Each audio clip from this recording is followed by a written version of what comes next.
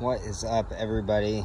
Modern Pioneer here. I'm going to give you an update on the surprise I referenced last video. Here it is. So what I've got going on here is I poured the concrete slab you see, which was horribly difficult. I don't even want to tell you the nightmare it was, but I did all that by hand. The main slab there at the base, it was like 76, 80-pound bags of concrete. Oh my gosh, never again. Lesson learned. But I had a mixer, but even that, it took all day. And anyway, it's sets a really good foundation though for what I want to do on the left, which you see in the main picture right now, is where my wood-fired oven is going to be. I bought a really nice kit from brickovens.com. I'll leave a link to them in the description. I recommend their products really just because of how simple it is to do it. Of course, I'm not going to follow the instructions, but you know, I have other things in mind. So I'm going to use their product to meet my need. Over here, I'm going to also put in a smoker right here. So may not look clear, so I'll do the best I can to explain it. Over here, well, traditionally, the wood-fired ovens from brickovens.com, you have what you have right here, and then you have your oven here. Now, they tell you to pour 3 smaller slabs and then set them up sectionally. So here'd be 1, here'd be 2, and there'd be 3. And then you put those together, and then there's your big slab, and then your oven goes on top.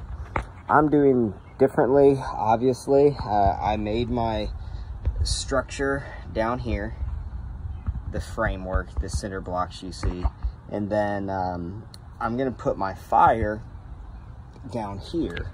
And I got these really cool cast iron wood fire door things right here. Can't really make it out, but I'm just trying to help you get a picture of what I'm trying to describe to you. So if that helps, all this is going to be enclosed right here. The door is going to be a little elevated, and then the fire will be down there. The fire will be down here. Okay, so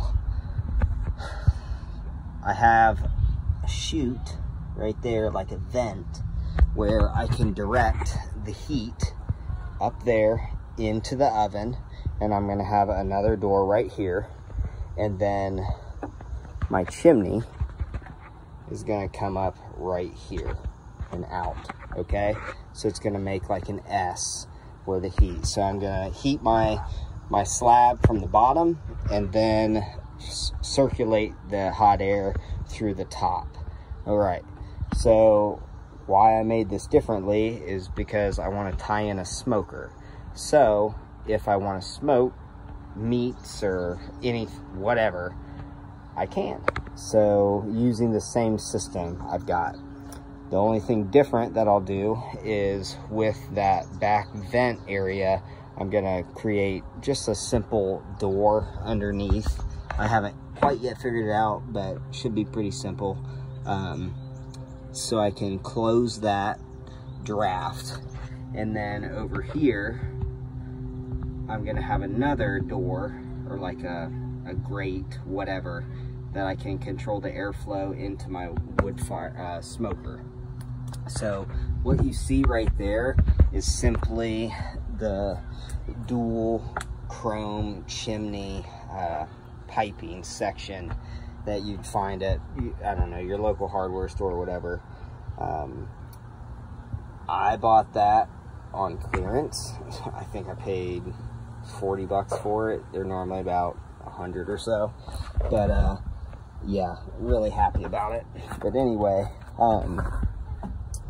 so the smoke will then come through here and then just filter up here, and then I'll have a very small chimney outlet to create the draft that I'm gonna need for my smoker.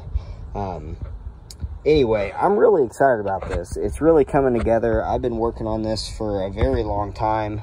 This is my first, like, I guess, detailed video on this project.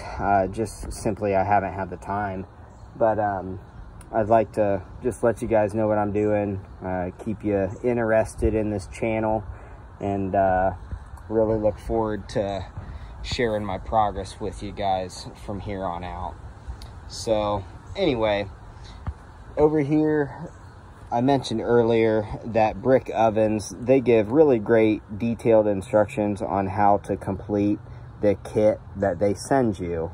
Okay, I, however, not following the instructions because of everything I just covered.